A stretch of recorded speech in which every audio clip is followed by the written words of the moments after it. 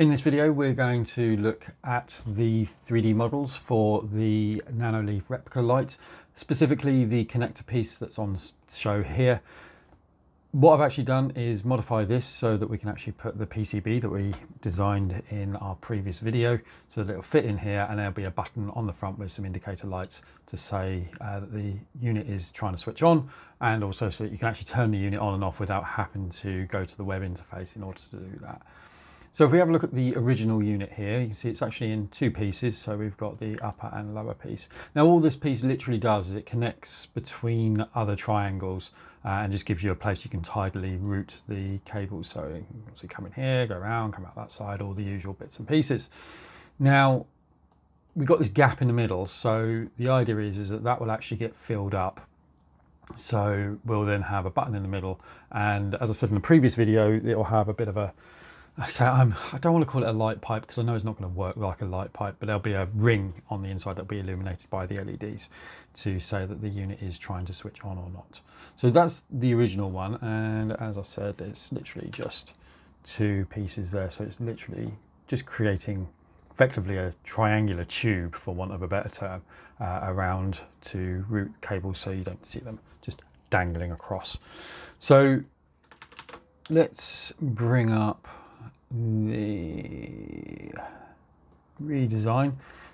So the bottom piece is exactly the same. There is no difference between these whatsoever. The top piece obviously is different. Now for the most part, it's not that different, to be honest.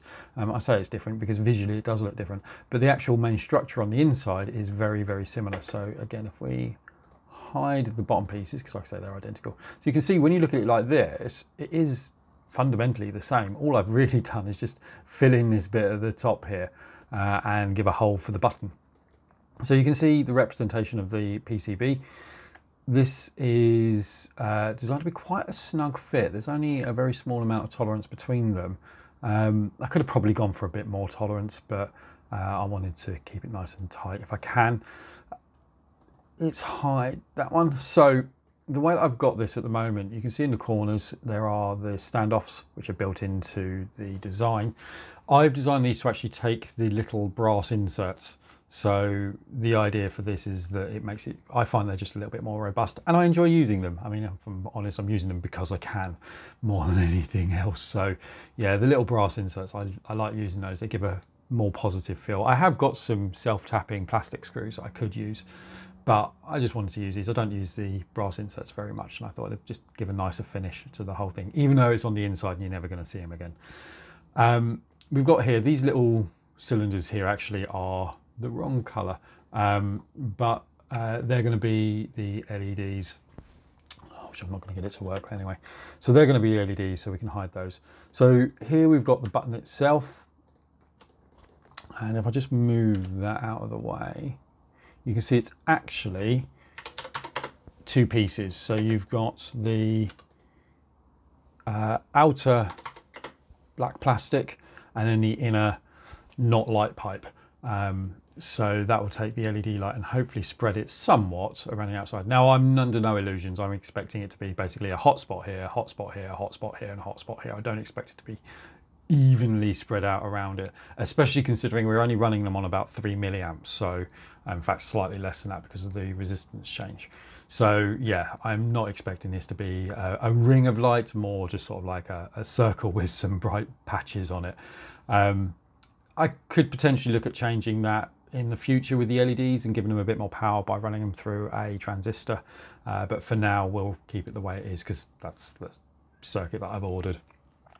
Now, one thing you might notice, it's not that visible from the outside here, but there is a gap in here. Now, the only reason I put that, and this basically fills it in, is to make sure that this piece is fully anchored on the inside here. So there are some grooves on the outside here, and obviously that gap in the middle there. So that way, hopefully when it prints this, because it's going to be printed, this bottom bit will be the underside. So it's going to print from this side here and print up. So it means that these bits here, where this will be, if we move that over the top, it's about 50, isn't it? So this will be obviously just free floating, it's just going to be in the air. So it needs to stretch over the top. So I'm hoping with the design that it will anchor into the edges and over the top of this, so that way as it does the bridging, it will just fill in quite happily without it drooping too much. Now I'm not expecting it to be perfect because depending on the angle that it goes at, there are going to be some quite long stretches coming across. So now the Prusa printer that I've got, it's pretty well tuned in for that, so it doesn't do a bad job, but I'm still expecting it to drop down a little bit. So I want to try and give it as much of a chance as I can without having to put support material in. Mainly, I don't like support material predominantly because it's just wasteful. It's just literally there to support and then you bin it, and I don't like that way. So if I can get away with it, I will try first. Now it's a bit of a ding there because if this doesn't work, I have to print a whole new one out, which obviously is a bit of a problem.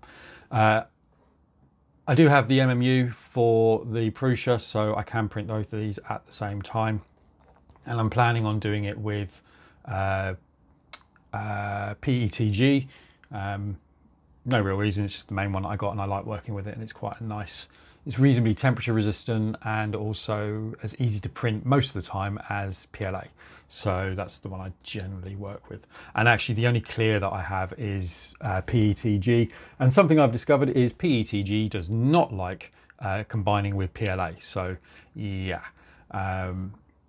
doing this with those two materials would be a nightmare. So yeah, this will be that way only.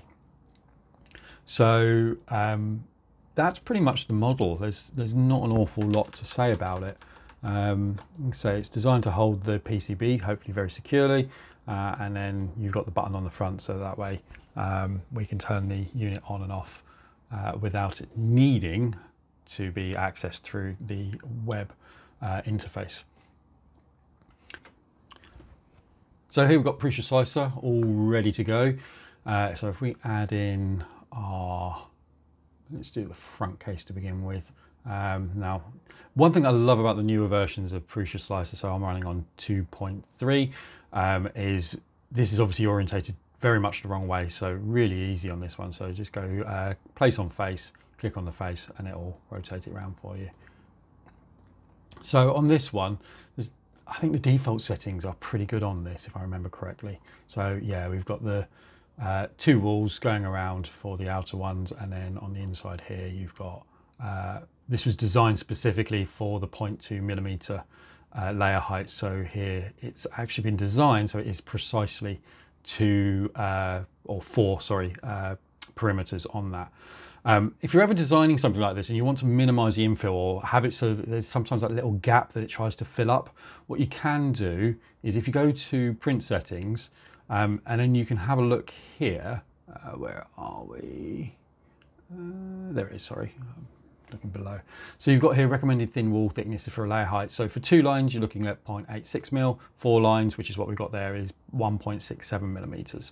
So it gives you an idea of the sort of thickness that you want to do. And as you increase perimeters, this will also give you more options. So you can go as, well, it goes up to 10 lines there. So so yeah, it's really useful if you don't want to have little bits of infill, or you don't want to have it trying to do this sort of infill or fill infill.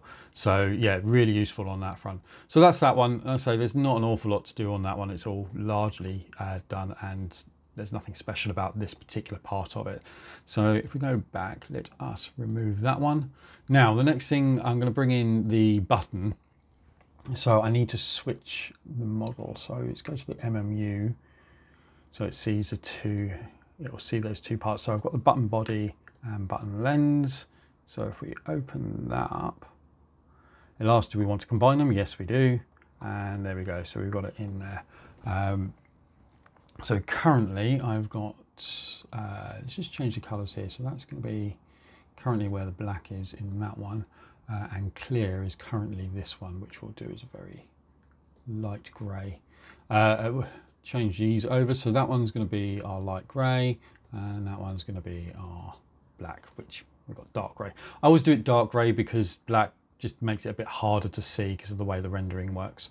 So we can see the two parts there, and this is the orientation it's going to be printed in, so we're going to have bridging going along there. So if we have a look at our effect on that. So yeah, as I said, you can see there's going to be some long stretches of bridging there, which hopefully means it won't droop too much. But we'll wait and see when that does actually print. That's not infill there, that is actually just the top layer. Or it might actually be infill. All right. I might have a look at that and modify this slightly so we can get rid of that last bit of infill. Now, one thing I want to have a look at on here, again, this isn't really a tutorial on all of this, but if we go to add in a modifier and go to the infill,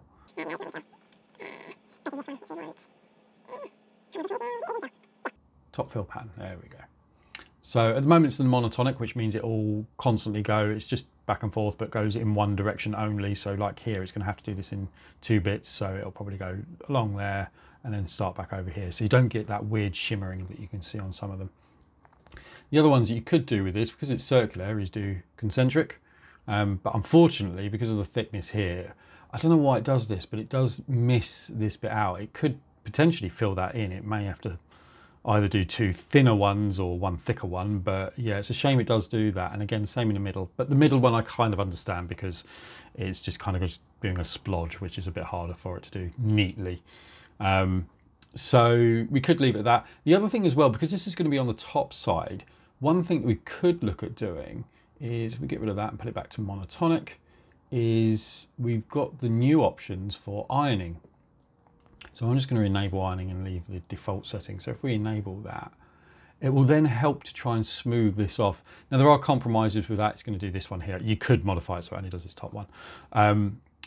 It doesn't do an infill perimeter around it, so you get this kind of jagged edging to it. So that's one thing that we do need to be a bit aware of, but it might be fun to try that just so you get a nice smooth top to it all, rather than the more traditional rounded or straight lined approach to it.